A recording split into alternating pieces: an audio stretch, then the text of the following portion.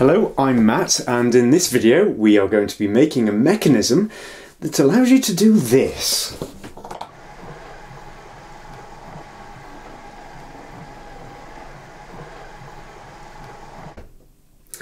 If that's not cool, I don't know what is.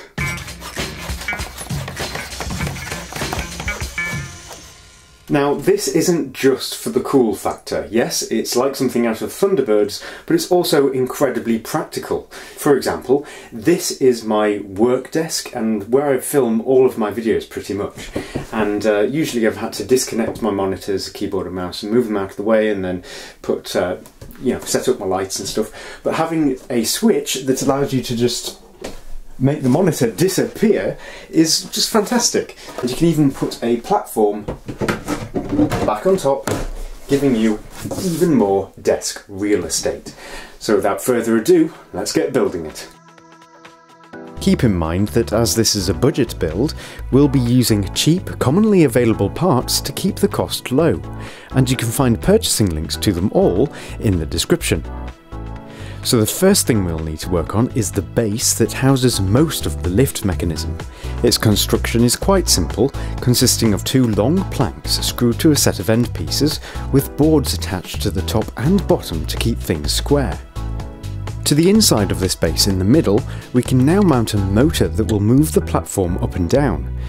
This particular motor has a high torque at a relatively low RPM, giving it plenty of strength to raise and lower the platform at a suitable speed. We now need a variety of pulleys and wheels.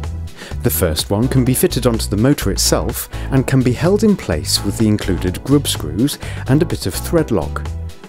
With that done, we now need to attach the smooth, free-running idler pulleys to some large right-angle brackets using some nuts and bolts. These need to have some thread lock or super glue added so that they won't loosen over time, after which they can be bolted to the base just opposite the motor. You'll see what they're for in just a minute. So now we need a plank of wood on which the monitors will later sit. This can be clamped to the base, flush along all the edges, and the middle at each end can be marked and then drilled through, going right into the boards underneath. With that done, we now need two bearings that have an internal hole, or bore, measuring 12mm. We need to use a spade bit to expand the holes in the boards to match the size of these bearings so that they can slide freely through, even if a little stiffly. To give them something to rest on, however, we'll need to bolt 3 flanged screws in place from underneath so that their heads slightly overlap the edge. The bearing should now rest securely onto these screws and be perfectly level. To keep them from popping out again, we can simply use 3 self-tapping screws to lock them in place. We now need 2 lengths of 12mm diameter threaded bar. These will support the monitor platform itself, which is why we're going with quite a large diameter for the extra strength. The first thing to do is trim them down so that they're just slightly shorter than the desk itself. To keep the thread intact, a nut needs to be first added so that it restores the thread when it gets removed. Once this has been done for both of them, we need a pair of locking nuts. These are quite stiff to thread onto the bars, so wrap each bar in a strip of wet paper towel before clamping it inside a workbench. Now a spanner can be used to thread on the nuts. These nuts support the entire weight of the platform and monitors, and thanks to the bearing, the whole thing should spin freely. The next thing to add is a pulley to each bar. These have a 12mm central hole and can be locked to the bars using their included grub screws, though if you experience slipping you may need to add another M12 nut underneath for some extra support. Now we need a timing belt for the pulleys, which should be easy to get hold of as they're commonly used in 3D printers and CNC devices. It can simply be threaded over the pulleys and then through the motor mechanism like so. Where they meet in the middle, they can simply be cut with a slight overlap, ready to be joined together. There's no perfect way of doing this, so if you can think of a better way of doing it, feel free to use your own method.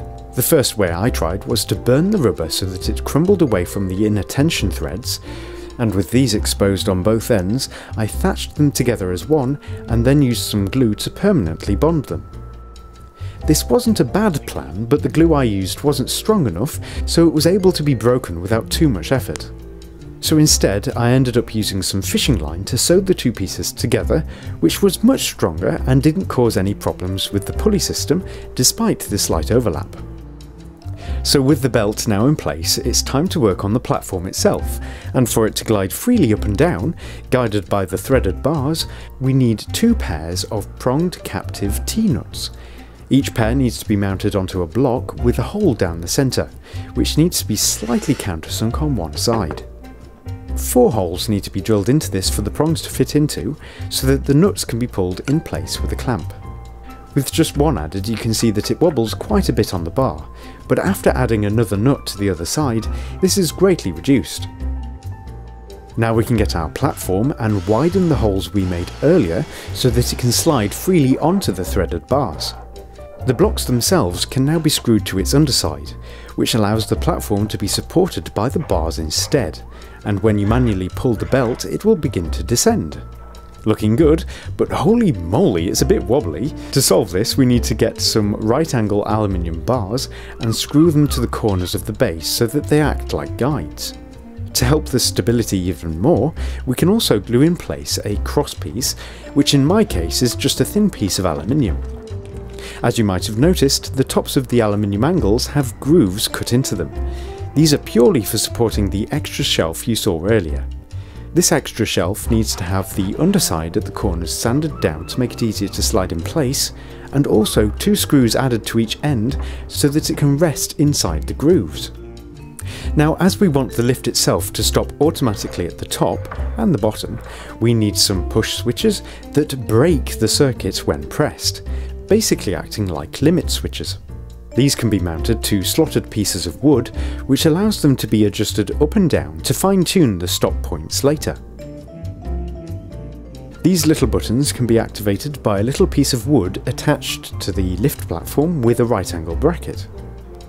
The motor and buttons now need to be wired up to a 3-position power switch, and you can find a guide and a schematic for this in the description.